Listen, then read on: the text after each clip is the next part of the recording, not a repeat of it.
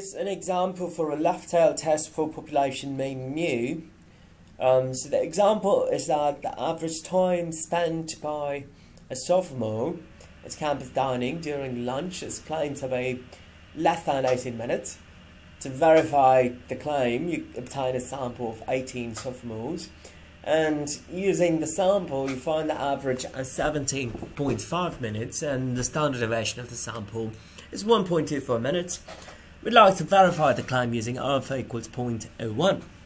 So first, we have to identify what we are testing for. We are testing for mu. It's mu because it is the average time spent by a sophomore at campus dining during lunch.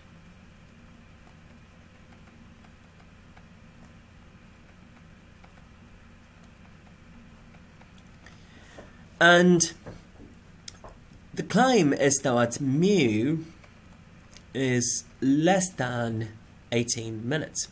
I observe the claim. I don't see a less than or equal to, so that statement must be in the alternative.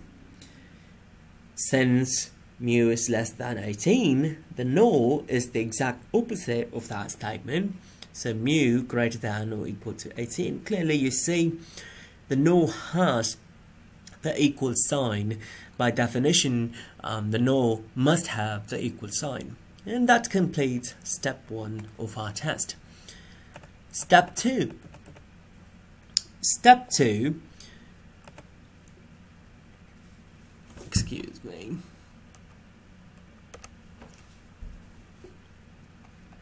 We have alpha. Alpha is 0.01. If alpha is 0.01, that would imply 99% confidence in our conclusion. So that is step 2. Step 3. We have to find the test statistic. The test statistic is given by the formula x bar minus mu naught divided by s over square root of n. Mu naught is the claimed value, and the claimed value is 18 minutes. So mu naught is 18. The sample information, we have x bar. X bar is 17.5. Standard deviation of the sample is 1.24. And the sample size is 18. So now the test statistic can be calculated as 17.5 minus 18 divided by 1.24 over square root of 18. So we can make use of a calculator to find this test statistic. So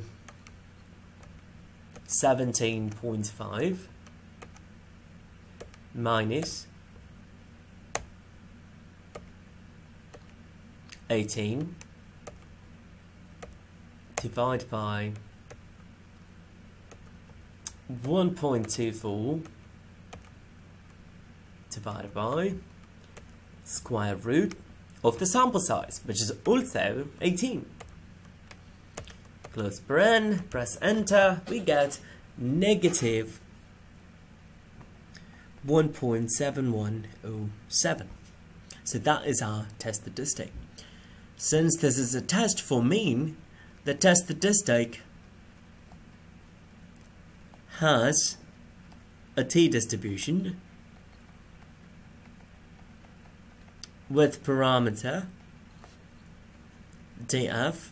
Parameter is the degrees of freedom given by n minus 1. Anytime you perform a test for population mean, when the standard deviation is unknown, which is what this example is, the test statistic will have a t-distribution with parameter df is equal to n minus 1. So 18 minus 1 would give you 17. That would conclude step 4. Step 5 is our concluding step, or it's the conclusion.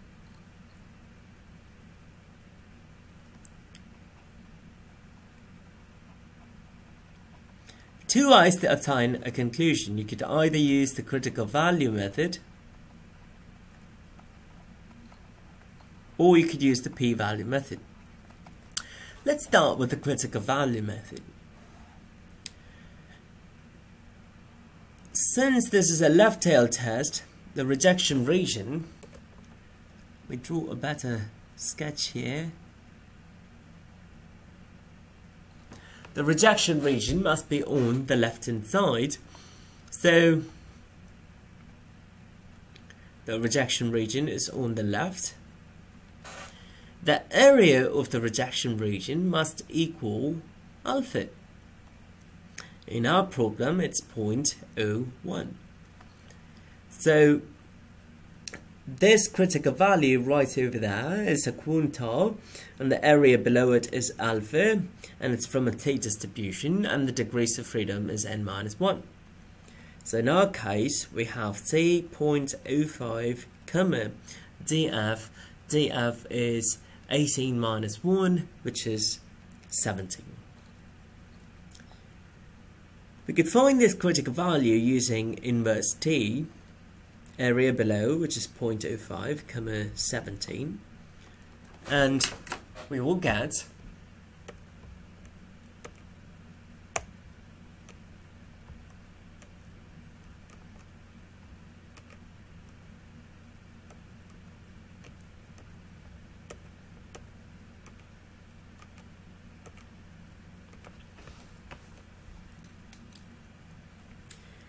negative 1.739.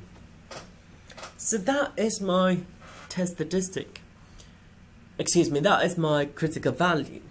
Now, if you go back to step 3, we have our test statistic as negative 1.7107. So, negative 1.7107 is very close to the critical value. So that is the test statistic, and the critical value is negative 1.739. So although they are very close, the test statistic still does not fall in the rejection region. So our conclusion is that with 99% confidence, we fail to reject the null.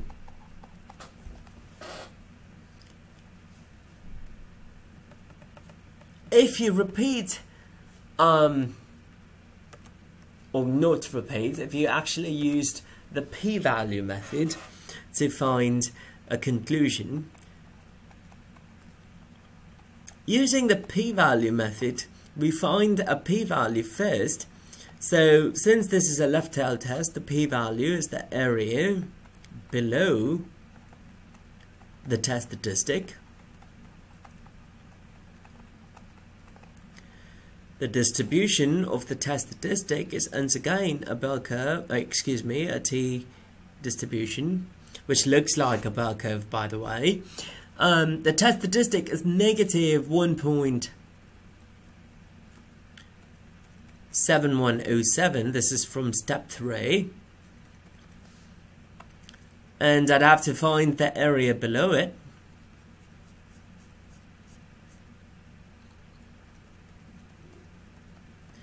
So if I find that area will be the p-value. How do I find this area? Area under the curve corresponds to probability, and you can find it using a CDF function, and since the test statistic has a t-distribution, we use a t-CDF. So the lower endpoint here is negative infinity, so it's negative E99.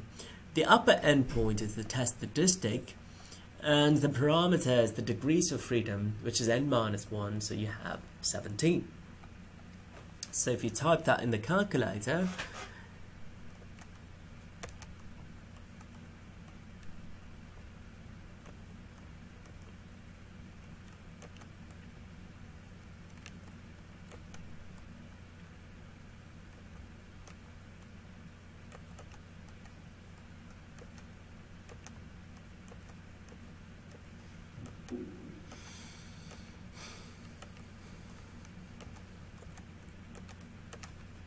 you'll get you'll get 0.05266, which is 0.0527. Now, we asked the usual question, is p-value less than or equal to alpha? If you say yes, you reject null. If you say no, you fail to reject null. So, what would we say?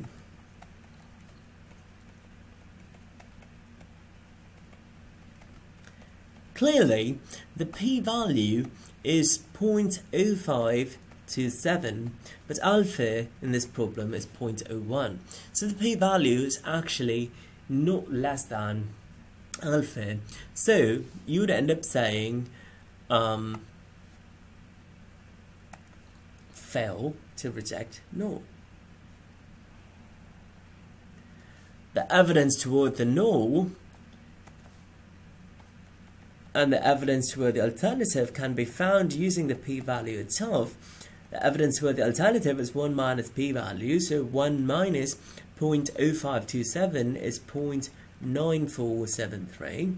The evidence toward the null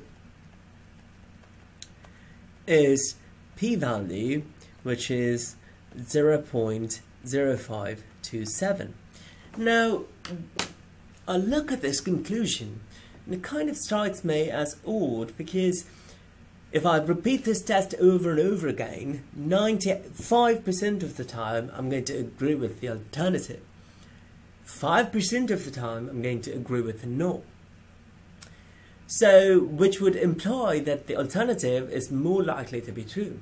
But we concluded that the null is likely to be true. We concluded that we failed to reject the null.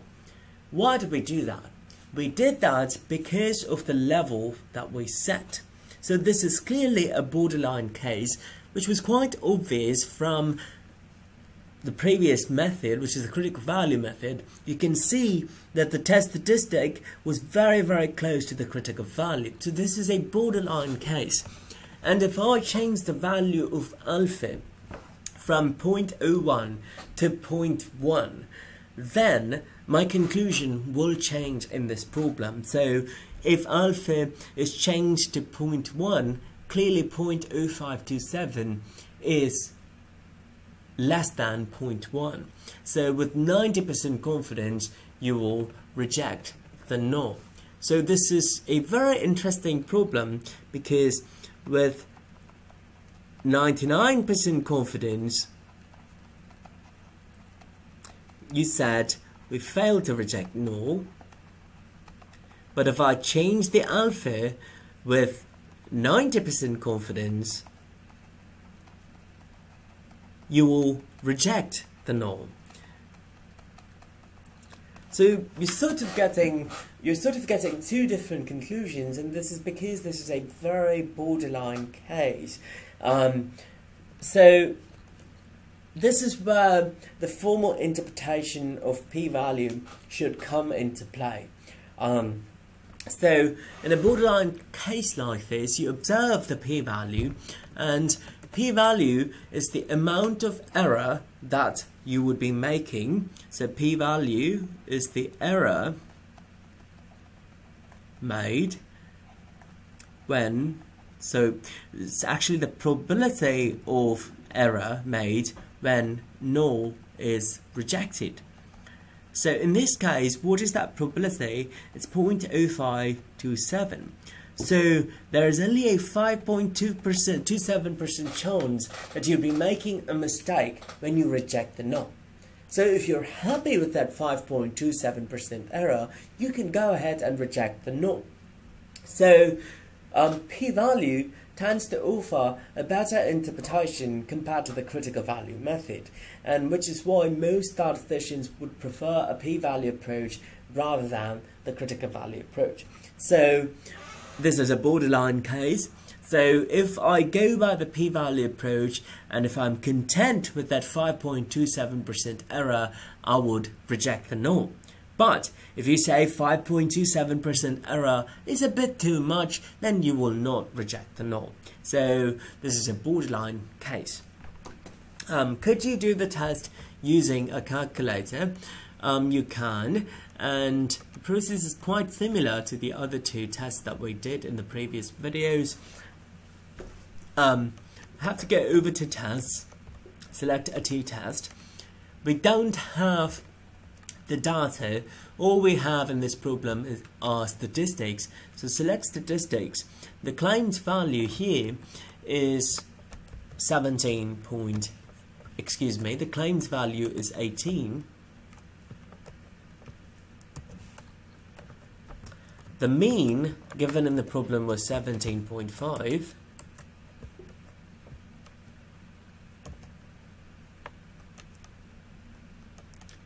The standard deviation was 1.24. The sample size was 18. And since this is a left tail test, I'd have to select the second one and press calculate. And that's my information. As you can see that the test statistic is negative 1.7107. That's exactly what we had. The p-value is a borderline case again. It's 0.05265. And the mean and the standard deviation are directly from the problem. You can draw the p-value, press 2, and instead of calculating, if you select draw, you'll see that the p-value is the area below the test statistic, which is quite small. So as I mentioned previously, this is a borderline case. If you're okay with this 5.27% error, then you can reject the null. But if you think 5.27% error is a bit too much, then you will not be rejecting the null. So this is clearly a borderline case. But since in the problem, since alpha is 0.1 in the problem, our final conclusion, although this is a borderline case, our final conclusion is we fail to reject the null. So the null was mu greater than or equal to 18. The alternative was mu less than 18. The claim was represented by the alternative, but our test at the level of 0.01, but the level of alpha, level of significance given by alpha is 0.01. So at that particular level, we fail to reject the null. So the claim is false.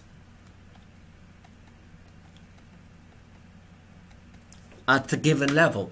If I change the level, the claim is likely to be true, but with 99% confidence, which is a better confidence anyways, we conclude that the claim is false. And that is how you perform a right tail test for population mean using the manual approach and the calculator. I hope you enjoyed the video. Thanks for watching.